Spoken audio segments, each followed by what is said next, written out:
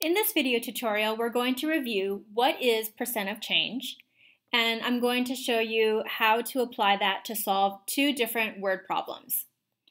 A percent of change is the ratio of the change in an amount to the original amount and expressed as a percent.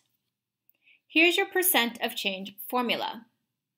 In order to find the amount of change, you take the new amount minus the original amount, and it's going to be expressed as a ratio compared to the original amount, then multiplied by 100 in order to get a percent answer. Here's your example. On Monday, Cynthia fundraised $75 for her charity. On Friday, she fundraised $525. This was the beginning amount. This is the ending amount. Part A, we have to determine if this percent of change represents an increase or a decrease. There's a little typo here that should be is, so the sentence should say, determine whether the percent of change is a percent of increase or decrease. So if she started out in the beginning of the week with $75 and finished at the end of the week with $525, that clearly shows that her fundraising amount increased. So therefore, this is an example of a percent of increase problem. Now let's go ahead and actually find out the actual percent of change.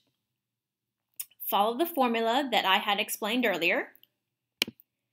This is your new amount minus old amount, and we're dividing it by your old amount, multiplied by 100.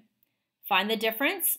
$450 divided by 75 will get you 6. Multiply that by 100, so her percent of increase is 600%.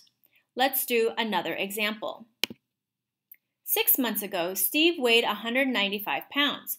Now he weighs 160. Find the percent of change. In this case, it's a decrease because he's clearly lost weight. Round to the nearest percent. So your setup would be the new amount of 160 pounds minus the old or the original 195 divided by 195 pounds, the old amount, multiplied by 100. Let's do the math. Negative 35 divided by 195 times 100.